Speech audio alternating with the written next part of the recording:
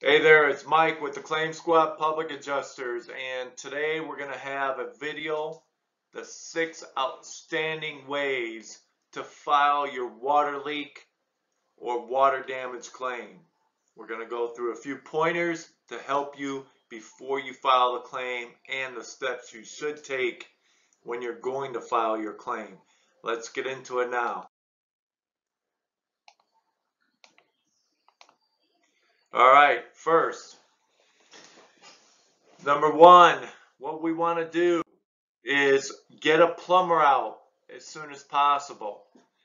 Now, if this is if it's related to a pipe break or any other type of plumbing issue, make sure the plumber documents what happens. All right. Point number two, while a plumber may only document his plumbing work and what happened, you want him also to document visible damage. For example, you want him to put on his invoice, kitchen water line break replaced, water damage to cabinets, floors, baseboards, etc. Now, the reason why we want him to document this, if he will go that far, and you got to ask him, this is extremely powerful evidence and documentation when it comes to supporting your claim. So this is very important with regards to that. So if you can have your plumber do it, great. All right.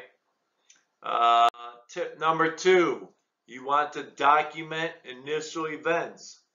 How do you do this? You do this by taking a photo and video of the damage immediately after it happened. You also want to take inventory of personal items like furniture, clothes, electronics, anything that was damage of personal property. Now, this doesn't mean your floors, cabinets. I'm talking about personal items, and document all the initial events.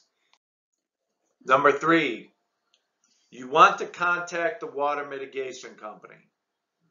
You never want to use the insurance company's water mitigation vendor. When you file the claim, one of the first things they're going to do, okay, recommend their vendor. I won't go into all the details. One of the reasons why they do it is because they know that their vendor will save them money. All right. Their vendor won't do the adequate job and everything that needs to be done. The other important point with these water mitigation companies, all right, if the insurance company doesn't pay us 90 days, then we will expect you to pay us or we will put a lien on your home. Okay, this mostly goes to Florida residents. Other states you may have this as well. Florida residents, listen to me. Do not sign a contract if it says they're going to come after you 60 or 90 days. What you do is tell them, hey, does your contract say that if the insurance company doesn't pay you 90 days, that you're going to come after me and put a lien on my house? If so, write an addendum.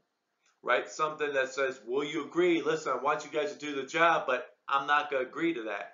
Write something on there that you will not hold me responsible for this bill until the insurance company pays you. The reasons why they do this, they want their money now. They don't want to wait. I understand that, but you're in it together. So I believe they should have to wait like everybody else has to wait for their settlement. All right. Number four, what you should never say. Now, the most important part of the video. Now, I guess I should have had right after 3, go ahead and file your claim. So let's impromptu now. You call the insurance company and file your claim. These are the words that you should never say.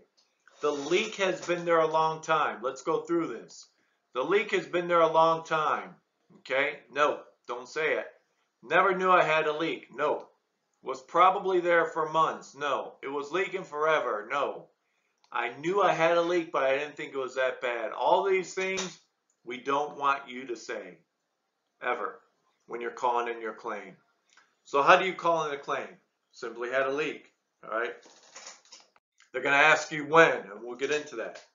So here's why it's so important not to use these words. This is why it's so important. right here. 99% of all homeowners policies state this: constant or repeated seepage or leakage is excluded. Meaning, what their definition of constant or repeated seepage or leakage goes to long term, anything that's been there for a while or you didn't know about. Even if you didn't know about it, it's still not going to cover if they can determine that it's long term, which more than likely they will.